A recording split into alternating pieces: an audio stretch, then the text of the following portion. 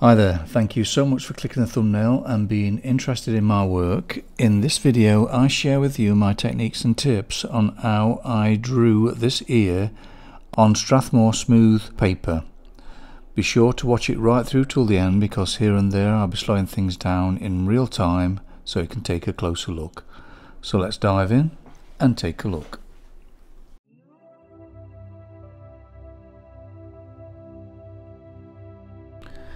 Now, before I start with the drawing, I'd just like to mention the value system I use, which is 9 values, which is 4 lights, 4 darks and a mid-tone. If you look on the top of this scale I've done, I've put the actual number of the pencils that created that tone. So you've got 4H, 2H, H, HB, B, 2B, 4B and 8B. So that's the pencils I'll be using. Just turning the camera around so you can see the reference image I'm using. Now, I found a center point of that. The easiest way of doing that is to actually make a duplicate copy on the layers and then select the actual select tool and select that new layer, and then it'll bring up like a box with a center point in it, and that's what I tend to do. It's the easiest way to do it. Then I put a center point on the paper itself and then draw from that and measure from that outwards. And you know it's going to fit on the paper then because it's central. What you'll notice straight away when you start using the smooth paper is that you can use like darker pencils like HB and B for the outline, where if this were vellum, it would be too grainy to use that sort of grade of pencil. You'd have to go right down to a 2H, so because then it'd be light enough then and not be too strong a line. Just pop in the reference image there in the top left hand corner. Just bear in mind that the actual drawing is in perspective slightly, so it will look slightly out with the drawing, but it is the correct sort of proportions. Just working very lightly. I'm working from that center point and then measuring the width against the height, which gives you an idea of the actual proportions, and just basically keep your actual reference image quite small so you see the whole thing, which will help you to get the proportions right. If you have it too blown up, you can lose yourself in it. And keeping the reference image small enables you to actually connect to the whole of the energy of it as well. I know this is a study, but there's still the energy of that person and the feelings coming through the skin. So to actually feel that and connect to that is to see the whole. So first of all, I just started to fill in a little bit of darkness in there. I used a 2B to start with, just in them shadow areas. Then I used a H and a HB to actually just get rid of that sort of brightness of the paper, just to sort of loosely put some marks on there, just to cover that glare. Just making sure everything is put into the correct place. I work on the whole thing, so putting all the elements in there, trying to get a balance of where things go before I lay in any deep shade. It is actually an underdrawing, just preparing everything ready for putting those values and subtleties in.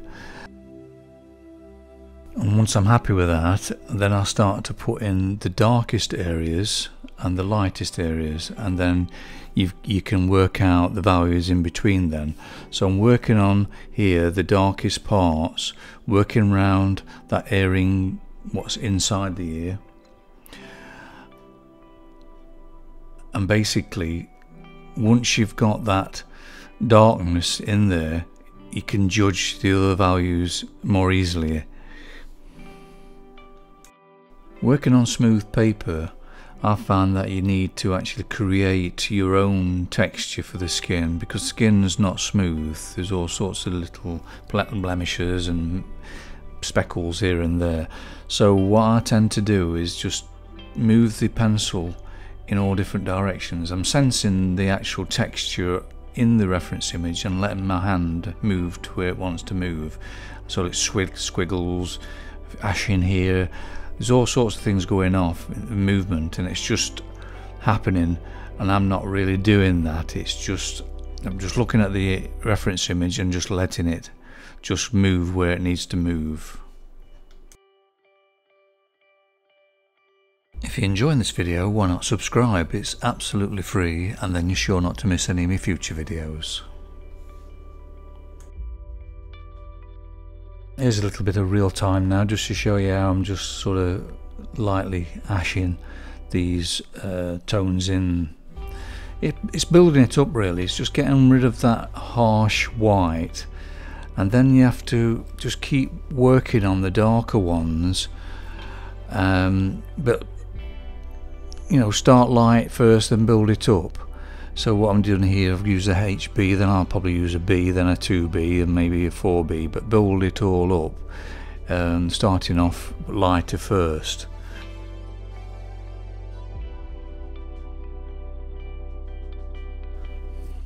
Is a great tool to have in your kit. It's just a rubber or razor with a little bit of a brush on the end, and it really does the trick, just gets rid of those rubbing, especially when you're using like a mono zero eraser and you're using that in combination with the pencils.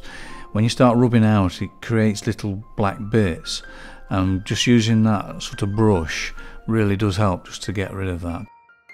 I'd just like to take this opportunity to thank all my Patreons for your awesome support every month. I really appreciate you pledging and supporting me this way.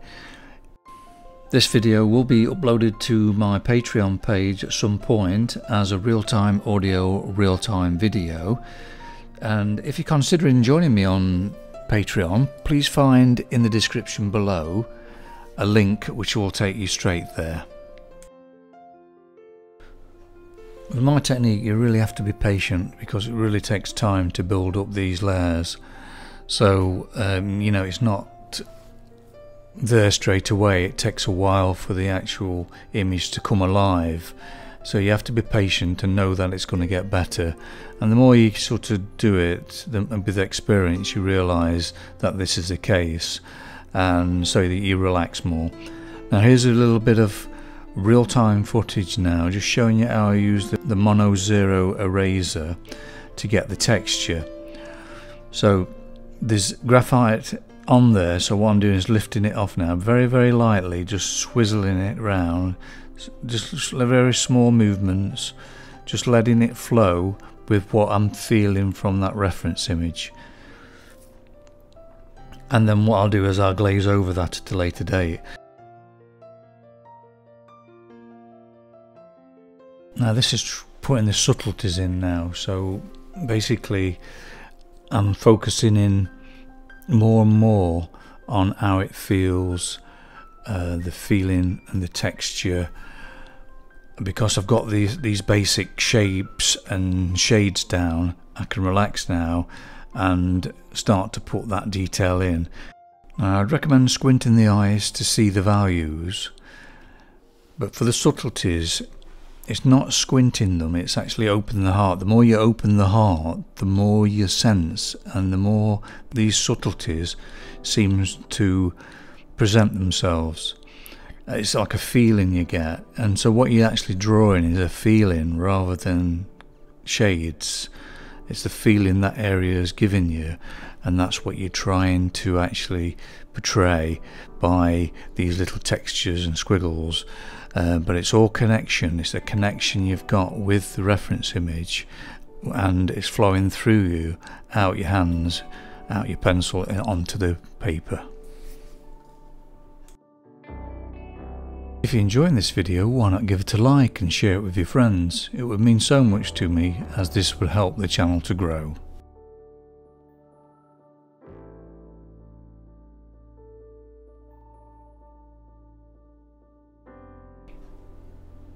At this point it's just a matter of just keep working over and over it, subtling it and subtling it. The more you sort of change one value, the other will need changing.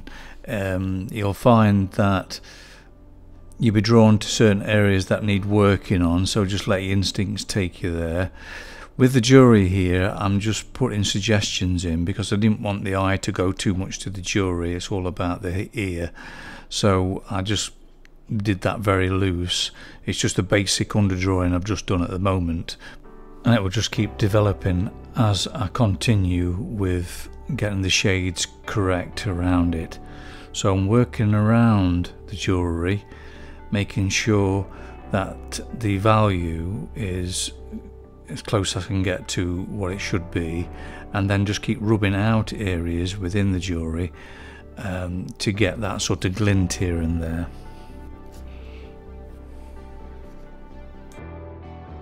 Working on this smooth paper feels a bit like working on glass. It's a very slippy surface, so you have to be patient and build these sort of dark areas up. Once you get the darks as dark as they should be, then it's easier then to put those final details everywhere. So that's what I've tended to do there now, is just to get all the darks in properly, and then I can really try and subtle all the other details and other values up.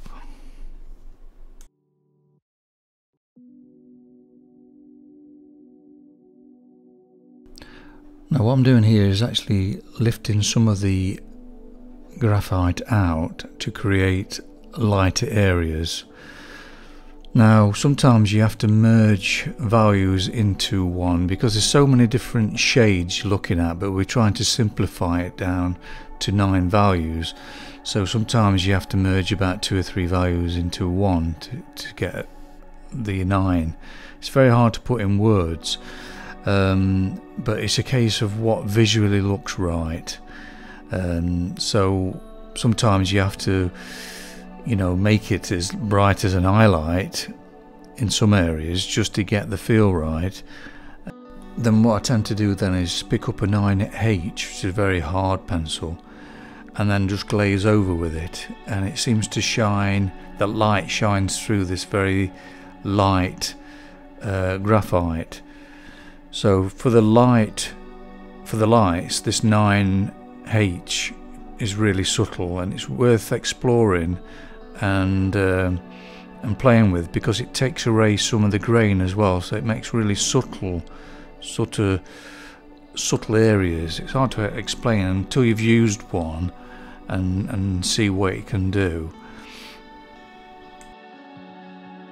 The final touches, I'm actually being aware of the whole image, and then just got here and there, so you're dotting all over the place, just putting a little bit here, a bit there, lighter here, darker there, just to get that overall feel.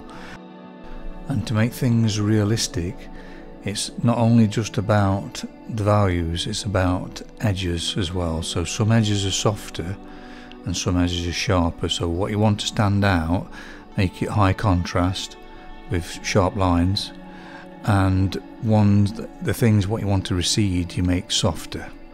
So it's a case of getting a feel now what you want to project.